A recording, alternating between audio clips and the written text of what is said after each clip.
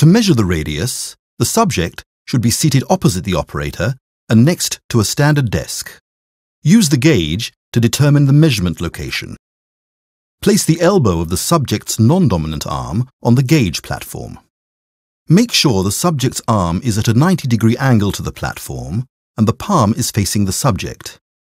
While measuring, make sure that the gauge's platform is on the desk and the subject's fingers are straight and extended.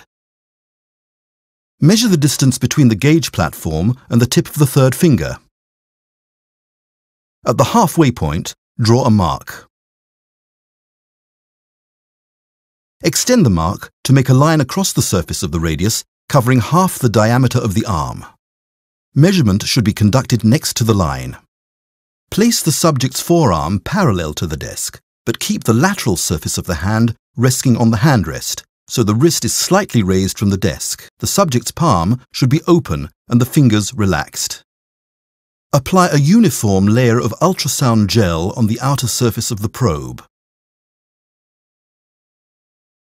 and on the subject's arm next to the line. You are now ready to begin measurement. Press Start to begin scanning.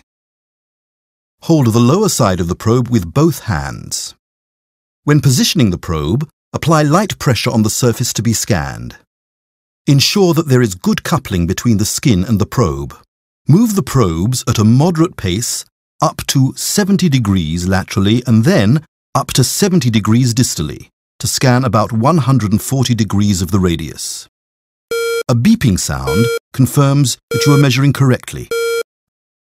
Each scanning cycle should take about 25 seconds. Scan 3 cycles to complete the measurement.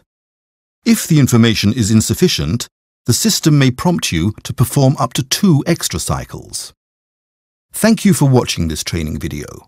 For more information, visit the BeamMed website or contact your local dealer.